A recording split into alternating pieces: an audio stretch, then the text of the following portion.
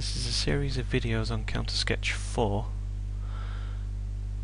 of which we'll be going through the various ways of using Counter-Sketch, from search to order.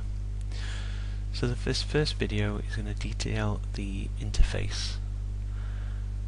So this is the first page that your customer is going to see. In each tab, as you hover over it, it's going to give you a brief overview of what each tab, or which shop, so to speak, is going to contain. So you need to think of each one of these tabs as a kind of a section of your virtual window in your shop. There is some known items for obvious reasons: solitaires, three stones, men's. Some of the terms may not be as familiar. Bridal sets.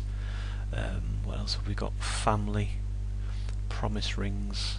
Well, they're not familiar to me from when I was in retail.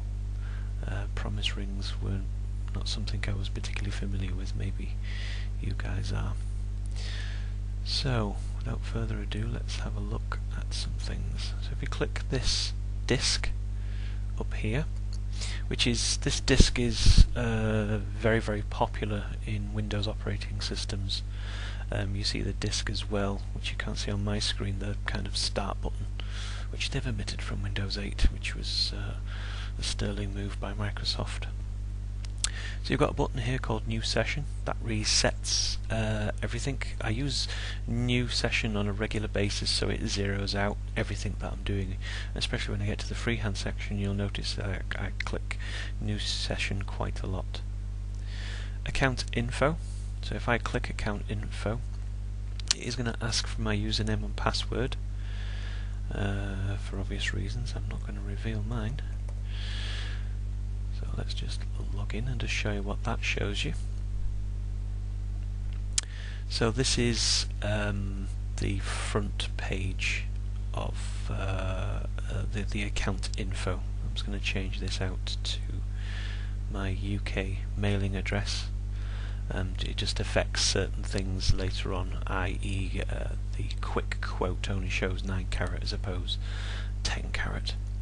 So this is where you're going to put your mounting costs, your gems, and so on, and I'll be covering this in a later video tutorial.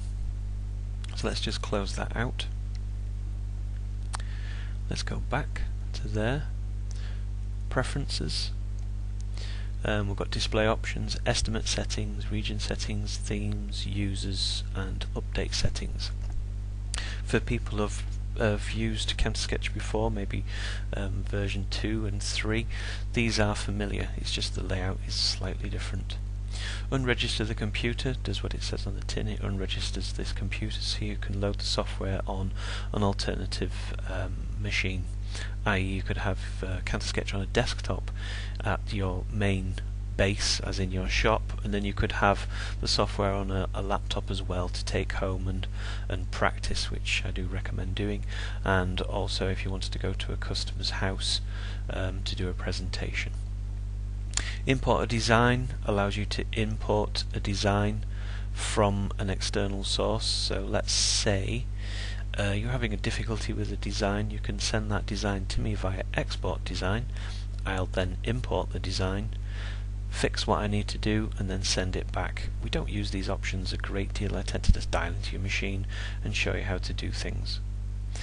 Import a part. This is a really nice new feature. This allows us to import parts from external sources in the 3DM format. And because you get Rhino 5 with the software, that's not to say that you can't do that, and I'll be showing you something about that later in a later video.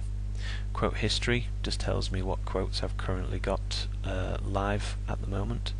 Backup allows me to back up all my customers' details to an external source, i.e. cloud or an external hard drive or network. Exit. Counter-Sketch Studio does what it says, it exits out. So moving along, you've got your customize screen. Obviously I've not picked anything. You've got the freehand screen and you've got order.